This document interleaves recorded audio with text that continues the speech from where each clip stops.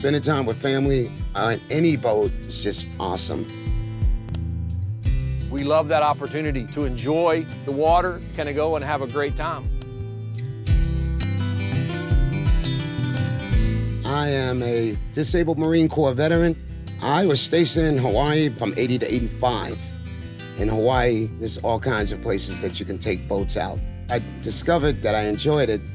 I've been a Freedom Boat Club member for almost 3 years. I'm on a fixed income, and they give veterans discounts, so I was pretty happy about that. Recently, I've been taking out veterans. We went out and caught 42 snappers, and it was just an awesome, awesome day.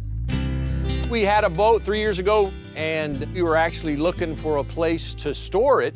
The monthly fees at Freedom Boat Club cost me about $20 less than to have my boat at a local marina. So we sold our boat, and we've been loving the boat club ever since. Financially, I don't have to pay as much to enjoy a boating experience. Here at the Freedom Boat Club, all you gotta do is just come and get the keys. And however much the gas is, they take it out of your account, so it's cashless. I love that. So I could pull in the boat, I could pretty much walk away and everything's taken care of. I think the biggest surprise for me about the Freedom Boat Club membership was the availability to get out on the water quickly. When we owned our own boat, we had to drive an hour to the boat, we had to get it in the water. We typically use our membership about 4 times a week. Whenever we want to go out and enjoy this beautiful weather, I think it's the only way to go.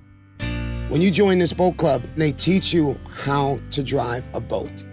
Dock masters are the guys that take care of the boats. Before you even come here, they'll even tell you the winds are coming from the southwest. They also help you clean your rods.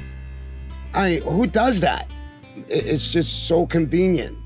My wife often says that she notices a difference in me because when we owned a boat, every little noise and tink, I would think, oh great, there's another $1,000. But with a Freedom Boat Club boat, there's freedom and relaxation and stress-free. You'd simply tell the dock folks when you get back and they take care of it. Since I'm here in Florida, I don't really have to go anywhere to get on a boat. I do what's called a staycation. It's just awesome. We have chose not to take a literal vacation in another part of the state or the country because why leave? You know, we got boats, we're right here, so we just take advantage of it.